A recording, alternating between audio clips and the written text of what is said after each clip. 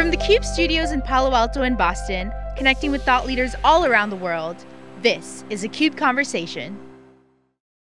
Hi everybody, this is Dave Vellante and welcome to this week's CUBE Insights powered by ETR. In this breaking analysis, we're going to bring in Sagar Kadakia, who's the Director of Research at ETR. He's been away for the last couple of weeks, really digging into the latest data set. ETR, of course, was in its quiet period. And today, what we want to do is give you three of the macro takeaways from that last 2-week analysis and drill in to some of the sectors. So Sagar, thanks for coming on. Great to see you again. You know, let's get right into it. Let's do it. Thanks for having me. You've been crazy busy. We started the year at a plus 4% consensus IT spend. We reported for several weeks and then sort of ended up at minus 4%. We're now at minus 5% after you've gone through and done some additional analysis. So bring us up to date on the IT spend projection. Yeah, no problem. And that's our first kind of macro takeaway is we're seeing declines in IT budget of a decline of 5%. And remember, coming into the year, as you mentioned, consensus estimates are right around that kind of 4% number. And so we've kind of seen this kind of 900 basis point shift downward. So that's kind of where we are today. If we kind of look at that chart that we've been tracking for the last few weeks, and for those that have seen this chart before, you'll kind of see where we've been kind of going the last 2-3 weeks. And for those that haven't seen the chart, I'll kind of go through it now. So as many of you know, we kind of launched this COVID-19 drill down survey to measure the impact that the virus was going to have on kind of total spend this year. And so we kind of launched that drill down on March 11th. And so if you kind of look at that blue line there, what you're looking at is we asked individuals, estimate what percentage impact you think the virus is going to have on your budget versus your original expectations. And since we launched this on March 11th on that blue line that you're looking at, we got a lot of positivity in the beginning. And so if you look at the blue line all the way through, if we follow that, you get to about 0% growth. Now, the issue is, as I just mentioned, is we launched on the 11th and there wasn't a tremendous amount of information available as to how severe the virus was. And so we kind of did this event analysis. So we talked about this last time on the last breaking analysis, where it's probably more appropriate to look at a start date closer to 3/17 or 3/23 when the market really understood the severity of COVID-19, right? NYC became the epicenter. And if we look at just those customers who indicated a spend impact after that date, you can see it's coming out to about 4 or 5% decline. And so that's kind of one of our big macro takeaways. And the other thing on this chart to kind of focus on is, and even though we're not looking at some of the vendors here, is when you think about declines, it's not across the full IT stack. And I think that's really important for the audience to understand. We're seeing focused declines among on-prem, legacy, pure plays. You're still seeing CIOs spend on cloud and SaaS. In fact, they're doubling down there. And so when you kind of think about how things are going to shape up the next 3, 6, 9 months, there's going to be a lot of bifurcation. And we think cloud and SaaS are going to be well positioned with a lot of legacy and on-prem. That's where you're going to see a majority of those declines that you're seeing here kind of play out. Right. Yeah. I've made the case, sort of the statement many times that cloud has been, or downturns have been good to cloud. You saw this in 2008, 2009 with the shift from CapEx to OpEx. We came out of 2009 into the decade of cloud. And very clearly, we're seeing some similar things here as people shift to that work from home. We had one CIO on the recent Venn said, I want to just delete my data centers now. Unfortunately, he's not going to be able to do that overnight. But I think as Eric Bradley pointed out last week, a lot of customers who weren't even thinking about cloud or really were sort of reticent to go all in, really have flipped and changed their tune. Let's talk about some of the industries that are impacted by this, COVID-19 and the stay at home. And this slide really kind of underscores that. Why don't you take us through it? Yeah, no problem. So on the last slide, you were looking at kind of our COVID-19 drill down study. On this slide, what we're now going to focus on is a study that we did in tandem, which is called our Technology Spending Intention Survey. And specifically, we conducted this in April. What we did is we asked CIOs to update their 2020 spending intentions versus how they spent in 19. So this survey was originally posed in January. And then we're essentially asking for a 3-month update now. So we're trying to get an understanding of how much has changed in the last 3 months because of COVID-19. And when we ask these CIOs, we give them essentially a list of 400 vendors, and they're able to then indicate which ones they're flattening on, decreasing on, maybe accelerating on. And so what you're looking at here is we've aggregated that data by industry. And if you look at the x-axis here, you're going to look at spend intensity versus 3 months ago, and the y-axis will be spend intensity versus a year ago. And so what you're seeing here is over the last 3 months, look at how much verticals like retail, consumer, airlines, delivery services, financials, insurance, IT, telco, services, consulting, those have really seen some of the largest pullbacks in spend versus 3 months ago. And those are also some of the industries that have indicated the largest pullback in demand from consumers and businesses. And so this is where we think a lot of the declines that we showed you earlier, it's really kind of focused on some of these verticals. And that's how, when you kind of think about which organizations are going to be hurt, which ones might see the most impact, 3-6 months from now, this is a really good chart to view. Yeah, I mean, a couple of points that I would make on this data. I mean, retail and consumer, it's again, even that's bifurcated. Obviously, the Mhm. physical stores, getting crushed. You see Amazon now trading at all-time highs. Target announced today, I think they said a 200% increase in online shopping, which of course is fulfilled. 85% of Target's demand is fulfilled by their stores. So that's kind of mixed. You're going to see an accelerated, move toward digital transformation there. Airlines, Mhm. it's really unclear what's going to happen there. IT Right. telco on one of the last VENs, we talked about MPLS, people trying to get off of MPLS, really moving toward SD-WAN, healthcare, pharma. I mean, healthcare doesn't have time to do anything right now. I mean, it's just, no time to take a breather. Financials is interesting. I mean, they're down right now, but Mhm.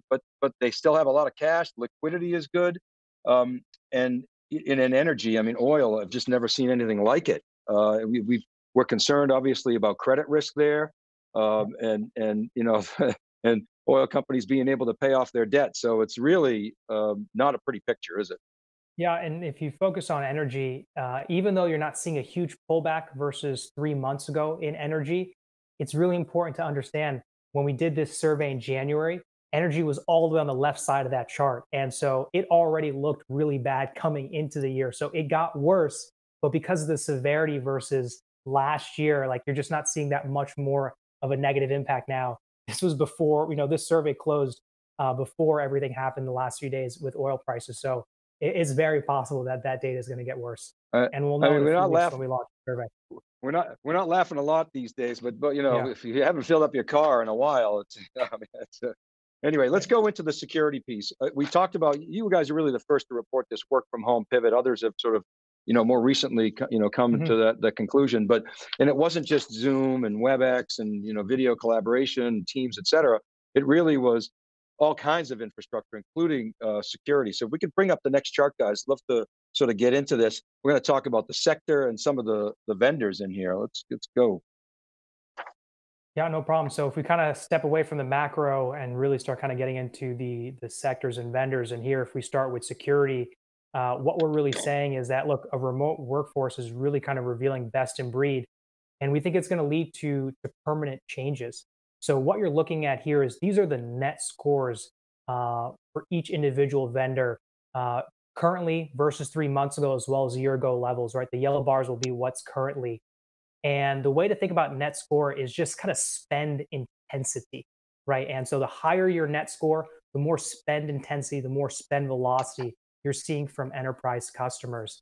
And what we're really seeing here, if you kind of look at the vendors on the left, you're seeing a lot of acceleration among secure web gateway, endpoint, mobile security, cloud SaaS application security, identity.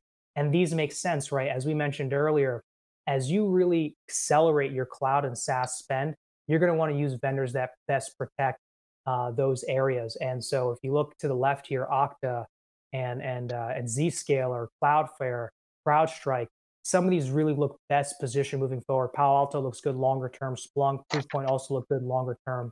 And then the other thing to kind of hit on here is the other side, right? In terms of We talked about the bifurcation that we expect. We're seeing significant declines in net scores among a lot of these legacy vendors. Checkpoints come down quite a bit. Juniper, Trend Micro, Broadcom, Barracuda Network, Sonic Wall. And so, you can see the disparity here. It's pretty clear on the image, but we think there's some pretty clear winners and losers here. And, I think we may see permanent changes moving forward. Yeah, so Twistlock, of course, is now owned by Palo Alto, CrowdStrike, the hot company in the sector. Okta, I have the chief product officer coming on shortly here for part of my CXO series.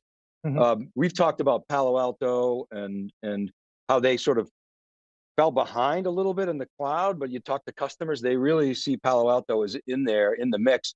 Zscaler came up in the Venn as, to your point, securing gateways and doing a really good job in that space. And so I think, there's fragmentation. That fragmentation probably continues, but there's also bifurcation, as you pointed out. Let's talk about cloud. As you've said, and I said that downturns have been good to cloud. People are obviously looking more toward cloud, whether it's SaaS or cloud type of consumption. Let's bring up the next slide, which looks at the big three: Azure, AWS, and GCP. First of all three have very strong net scores. Up in the 60% plus range. But you have Azure pulling away. I'd love to hear your thoughts on that. Yeah, that's right. And we've kind of been using this analogy of kind of a horse race. Just kind of as context. Coming into January, you see really GCP accelerating, and so one of the things we said in January was it's becoming more of a three-horse race, right? Even though GCP doesn't have the same type of market share as the other two, you are seeing the spend intensity increase. And now what you're seeing is Azure pulling away a little bit because of we think COVID-19. When you look at Azure's data set, it really looks robust and healthy across all verticals, across most regions. And that is what you're seeing here, where it's continuing to kind of accelerate. It looks good. AWS, GCP, it also looks good here, but you're not seeing the same uniform strength, right? There's a couple of verticals for AWS where we're seeing a little bit of a pullback in spend, like retail and industrials. For GCP, we're seeing a pullback in midsize and small enterprises. So that's causing, a couple of cracks here and there, even though they look overall healthy. But we did want to kind of indicate here on cloud where, look, one vendor looks like they're pulling away when it comes to, spend and spend velocity. It's going to be interesting to see. I mean, we've reported on the sort of deltas between Azure and AWS and the cloud, the quality of the cloud. I mean, I think we're going to carefully watch the quarterly reports. You always have to kind of squint through the Azure numbers to see, what's in there. But there's no question that Microsoft across the board is really, very, very strong. All right, let's talk about collaboration, productivity, video conferencing. I mean, we've certainly seen upticks, but as shown on this slide, guys, if you could bring the next slide up, it's not all rosy. Talk about this a little bit. Yeah, I think, look, there's been a lot of coverage around which vendors look best. And so I kind of wanted to take the opposite view on this chart, for the audience, say, look, which vendors are not benefiting? And this is kind of like a hodgepodge sector of productivity and collaboration, video conferencing. What we're saying is, it's now or never, so to speak. And you're looking at replacement rates, right? So if you look at if you see something on this chart that says 20% replacement, that means 1 out of 5 customers that indicated for that vendor in our survey indicated a replacement for them, right? Which is not good. And so you're seeing vendors here like Dropbox, Box, and Slack having elevated or accelerating replacement levels. And these vendors, pitch themselves as collaboration tools. And if they're not doing well now and they're seeing elevated replacements, especially as everyone is working from home, that doesn't bode well, for the future. Yeah, I mean, I think people who know me know I'm not a huge fan of Box and Slack. They drive me crazy. And so this is interesting to see. Yeah. I mean, we're a Zoom shop, so obviously you use Zoom, you like Zoom. I had my first experience very recently with Microsoft Teams. I was quite impressed. I thought it was easy to use. I mean, Skype hell was just terrible. And so much improved. Very interesting cut on that one. So again, it's a bifurcated story. let's drill into teams a little bit. Guys, if you bring up the next slide, we've been reporting, and you guys are really, again, first on this, how strong Microsoft is across the board, but really going after it in collaboration. Yeah, so on that previous slide, you saw that Box, Dropbox, and Slack were all seeing replacements. So again, a lot of customers like, where well is that spend going? Well, it's going to Microsoft Teams. It's going to OneDrive. This is a Slack drill down, or sorry, a Slack and Teams drill down that we did earlier this year.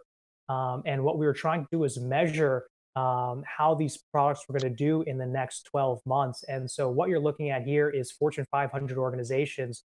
What we did is we asked them, how much of your organization is using Microsoft Teams today? And what percentage of your organization is going to be using Microsoft Teams 12 months from now, right? That's going to be in the yellow bars. And you can see the big upticks in 12 months. And we took some midpoint averages. Look at how much Microsoft Teams is going to grow within Fortune 500 accounts in the next 12 months.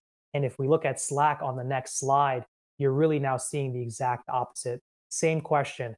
How many folks in your Fortune 500 organization are using Slack today? And what does that look like in 12 months? And the midpoint average is actually coming down.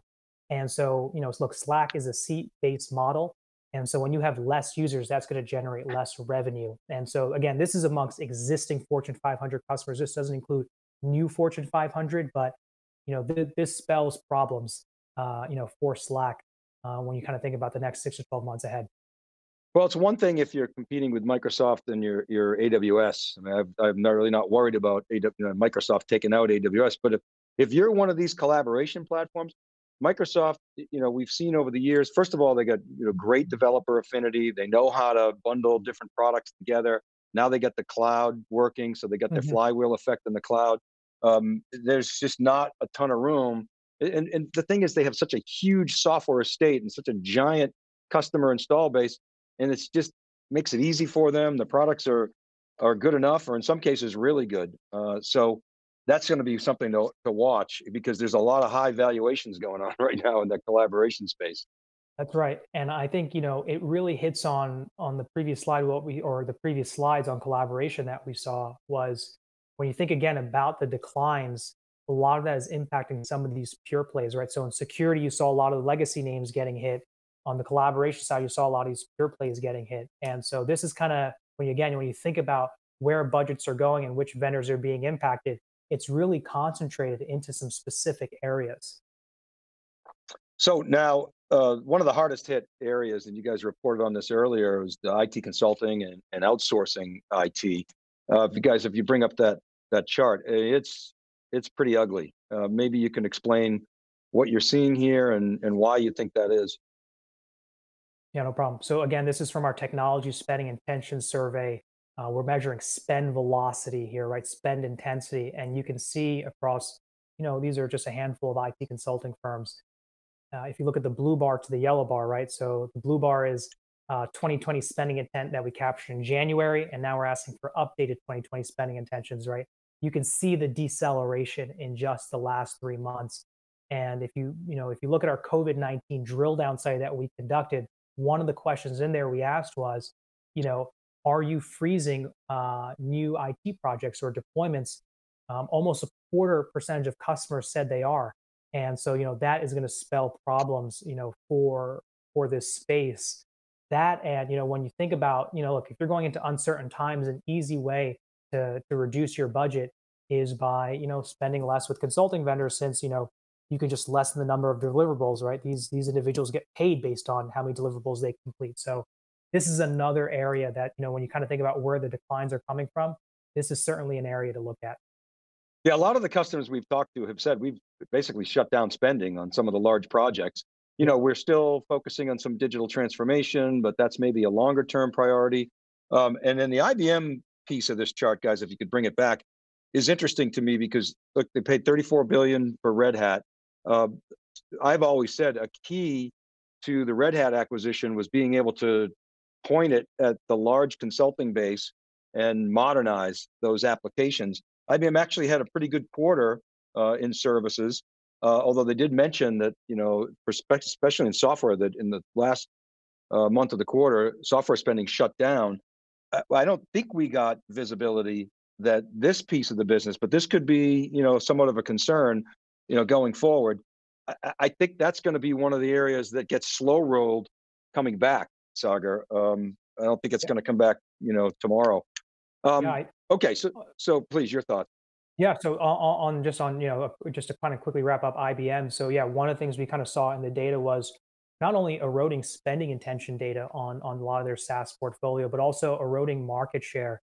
And we saw big downticks on Red Hat products and IT services, and even in cloud. And I know they indicated pretty healthy numbers on Red Hat and cloud.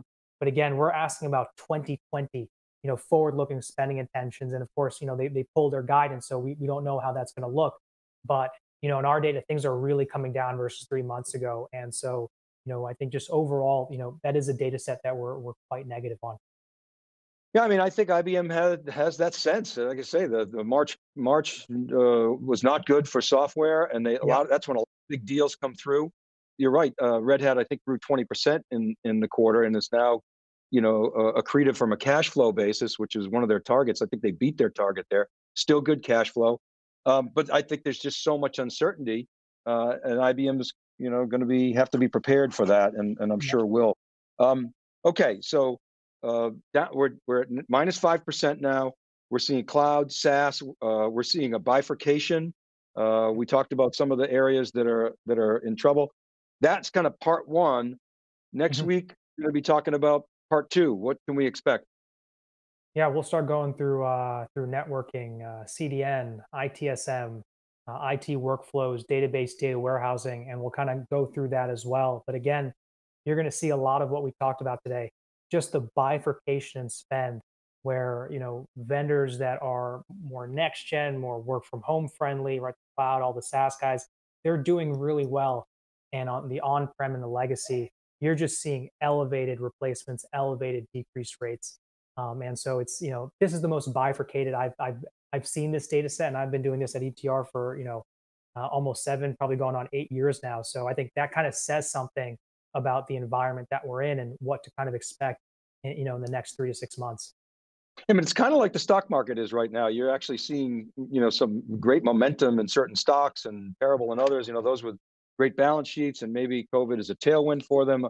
Others, tons of uncertainty, a lot of concern. I know in poking around the data set, like you said, some of the analytics, the data warehouses, you see Snowflake, UiPath, Automation Anywhere. A lot of the automation, RPA, momentum is there. Security, we talked about that. There's some real bright spots there, but a lot of the on-prem stuff, we'll see if product cycles affect that, in the second half of 2020. But we'll continue to report on this, Sagar. Thank you so much for coming on, and we'll definitely see you next week.